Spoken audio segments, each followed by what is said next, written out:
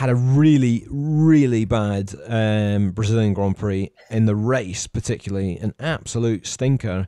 And the first time they've not been in the top five, I think it was Interlagos in the last 10 years or something crazy, which was Mercedes. Yeah. They fell off a cliff. They were absolutely terrible in that race. You know, they had a decent enough start in the sprint. I mean, George Russell got ahead of Lando Norris on the first lap.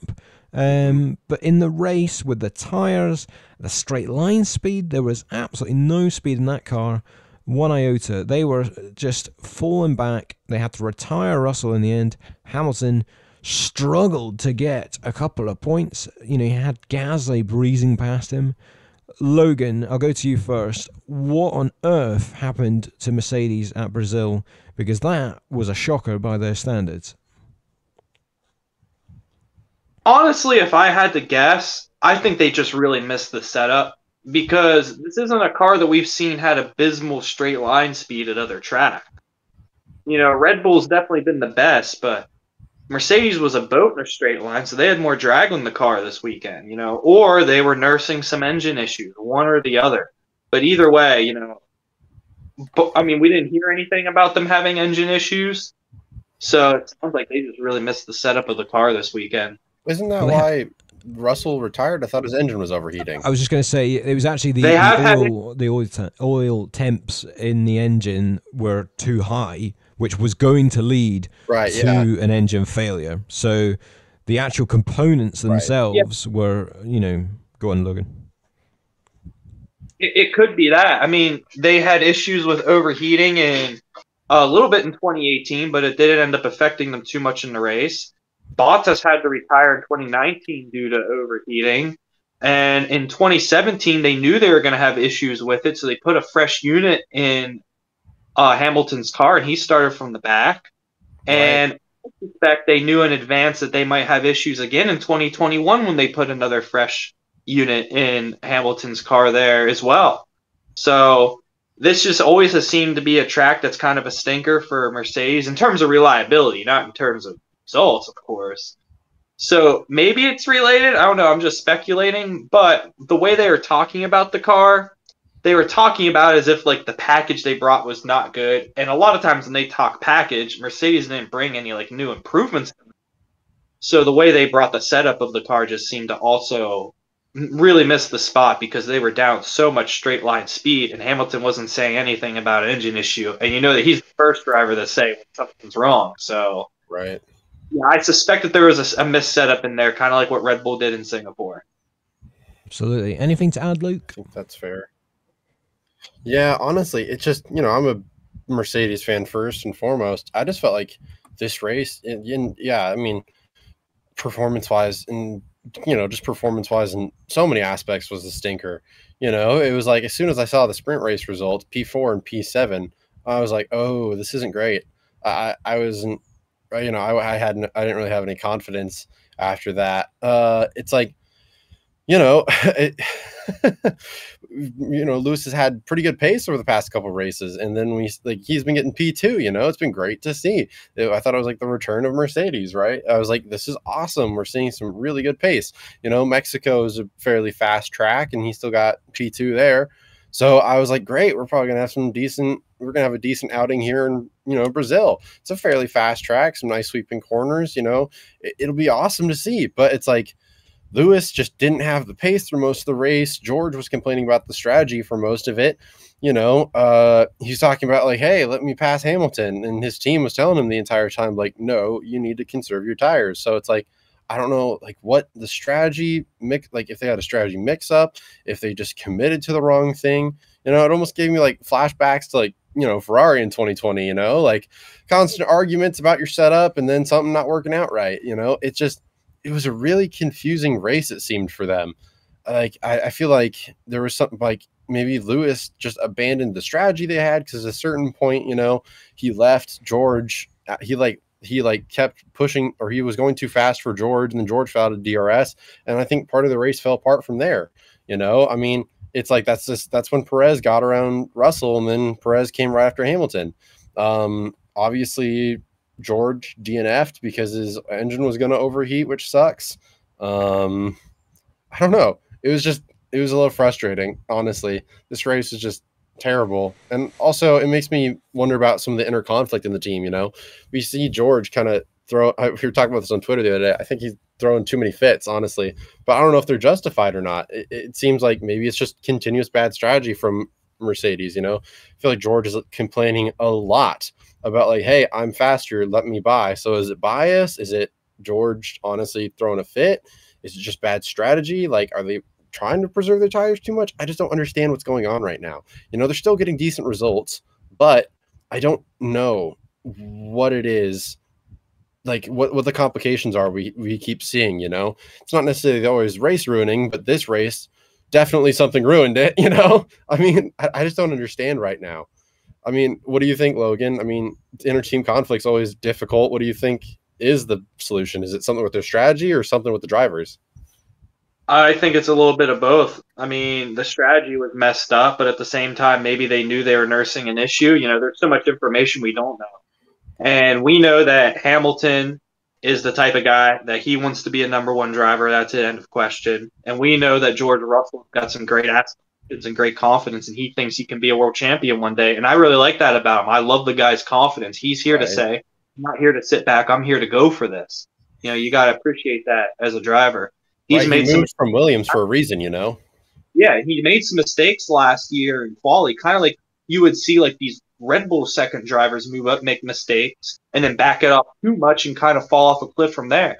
The opposite happened. He cleaned up his mistakes, he found the limit, and then he outperformed him last year.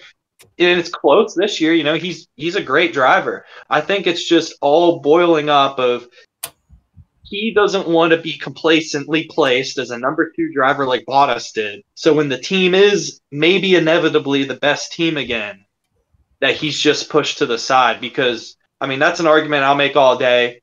Was Bottas better than Hamilton? No. But he was definitely competitive with Hamilton, and they were screwing him over a lot. They were saying, we have team policies. We do the same strat. Next thing you know, they're doing the opposite strat at a moment's notice. Giving Hamilton better, he's a driver behind. You name it, you know. Yeah. So what they're one thing, and they were doing the opposite. And Russell was there seeing that firsthand as a Williams driver wanting to move to that team. And if I had to make a guess, it's that he doesn't want to be the next Bottas, so to say, and allow that. So I feel like that's why he's being firmly said, you know, let me through. I'm here to race just as much as Hamilton. I see Right. both sides. You know, maybe I'm wrong and he is just being a complainer. I don't know. You know, I don't have all the information, but that's just my perspective. Would you see that as a fault without like team coherency? I mean, you kind of need that, right? I mean, look at way back with like McLaren in 2018, 2019, 2020, right? With Lando and Carlos, we had perfect like synchronization between them the whole time. So do you think that having this like dispute, this kind of restlessness between the two drivers, you know, obviously Hamilton's looking for more pace again. Russell's looking to prove himself. Like, what do you think of that, CJ? Do you think there's going to be conflict in the future with these two both being hungry? I mean, we have Lewis continually performing better, but how do you think it's going to affect Russell? I actually think Russell doesn't do this enough. And I know that's probably a bit of a weird thing to say because people are saying now he's moaning a bit. But I remember seeing his radio, one of his first ones, he said, you know, I won't attack Lewis so he can protect the tires and, you know, I'll kind of hold station and things like that. And then he kind of obviously got frustrated with that and then, you know, said the thing that we've seen before where, you know, are we working together here or not? And I think George has got to get real here. If he wants to beat Lewis, if he wants to make it, he is the number one at Mercedes, which is a big old task. You're talking about one of the greatest drivers of all time he's against.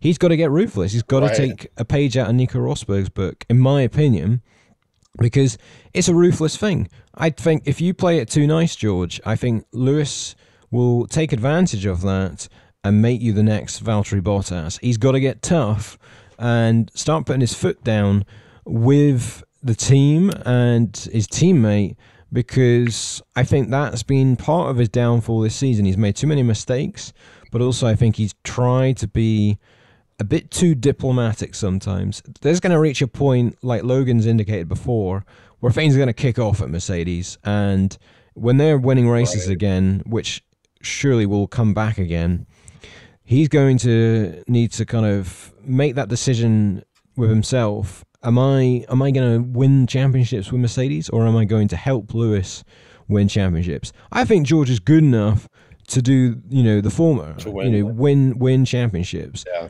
But he's got to get that ruthless edge to him. At the minute, by playing it nice with Hamilton, I'm afraid that never works. You look at any teammate Hamilton's had, and they play it nice with him, they become second fiddle. And so I think George needs to just get to the end of the season and have a bit of a reset in the winter break and come back firing next season on all cylinders and grab the bull by the horns, really. He needs to, kind of stamp down some authority. He's good enough. It's like he's up there with people like Lando Norris and all these other drivers. But if you allow yourself to become the support driver, Mercedes, when they have the car to fight Verstappen, they will 100% favor one driver over the other. You cannot go ahead against Verstappen with two drivers going at each other. And Mercedes will make that happen. They will implement team orders. On George's, if you're looking at it from his shoes, he has to start doing something about it, which I don't think he's quite doing yet. I think he's just being a little bit too nice, and that's my opinion. I think it's hard because, Mercedes has recently, in their most dominant, they've been built as a one-party, not all of their dominance, but their most dominant era was built as a one-party team. You had Valtteri Bottas putting up great performances, but he really was the rear gunner for Lewis Hamilton. 2021, we saw Max Verstappen bring it to Hamilton, and ultimately, even like Bottas wasn't able to even do anything about it. He was able to fend off Perez, but that's the most recent that we can say about it. So I totally agree.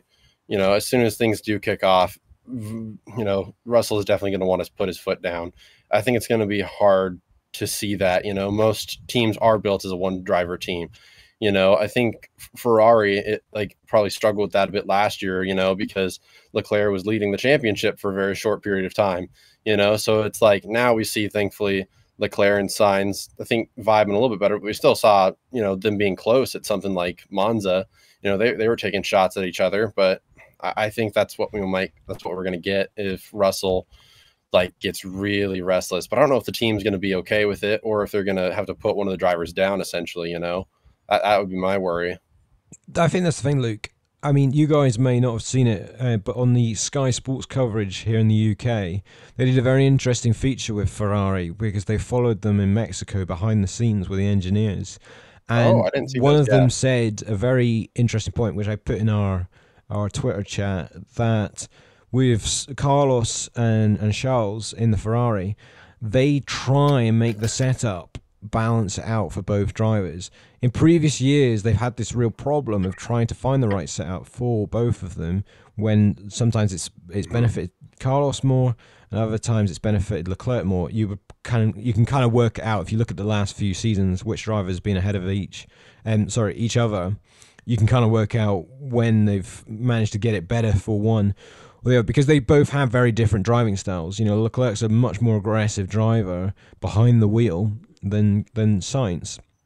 And they said this season they've struggled race by race to get the setup right for both drivers. So Ferrari are very much, they want both drivers to be performing well, and they do not favour one over the other at all. And they make that very clear. When I'm not sure with Mercedes, I'm not sure they know themselves what they want to do. If they want to keep that equal, or they've got a bit of a conundrum there. They don't share setups at Mercedes. Like in the Bottas-Hamilton era, they did not share. Yeah, it was for Hamilton, for sure. Some share setups, some teams don't. But that's interesting that Ferrari, drivers get feedback on the setup, and then they give both of them the same setup. I mean, why wouldn't you just let them go their own directions? And then if you see one's way faster in practice, here's what he's doing, say that's the other guy. I don't know. That just comes down to calling in the race at that point, Because that's why we had Sainz ultimately working with, ultimately he worked with Norris, but that's why we had Sainz. Obviously, he was told, okay, yeah, go ahead, do what you need to do, and Leclerc was a little bit thrown to the wolves,